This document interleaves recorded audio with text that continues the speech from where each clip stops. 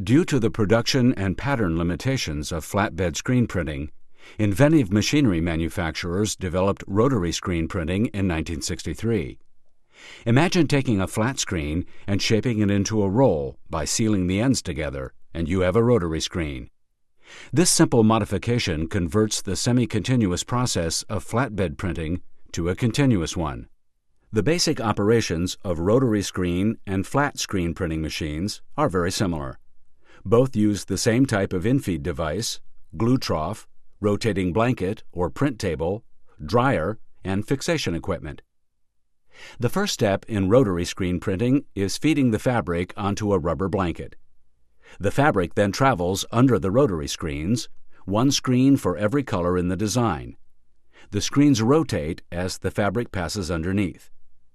Print paste is continuously fed to the interior of the screen through a color bar or pipe.